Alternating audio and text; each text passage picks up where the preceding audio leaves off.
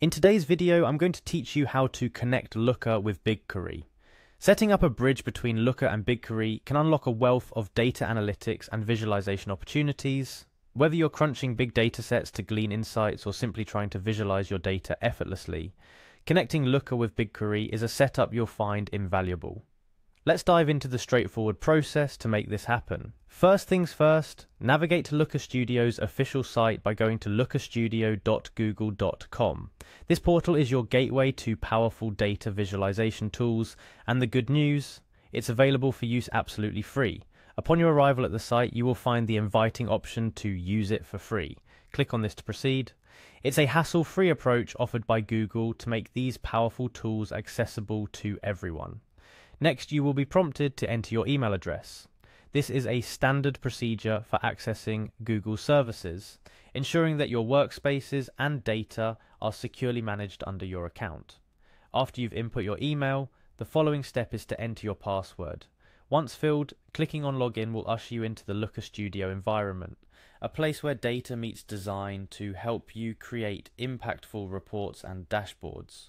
Having successfully logged in, navigate to Looker Studio by using the provided link or simply exploring the options available on your dashboard. Looker Studio offers an intuitive interface, making it easier for you to start your projects without a hitch. Now that you're in the Looker Studio environment, it's time to start creating. Click on the Create button, a crucial step that leads you to the various types of projects you can initiate. For our purposes, we are interested in creating a new report, so go ahead and click on Report. This action opens up a new workspace for your report, setting the stage for you to integrate your data sources. The next step is where the magic of connecting to Bigquery comes in. Find and click on Bigquery from the list of available data sources.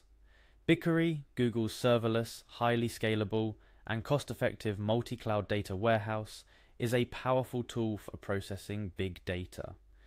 Connecting Looker to Bigquery allows you to effortlessly pull in your stored data for analysis and visualization. After selecting Bigquery, you'll need to authorize the connection. Click on Authorize to grant Looker Studio permission to access your Bigquery data. This step is all about security, ensuring that only you and those you authorize can access your valuable data. Following authorization, you might want to tap into shared projects available in Bigquery.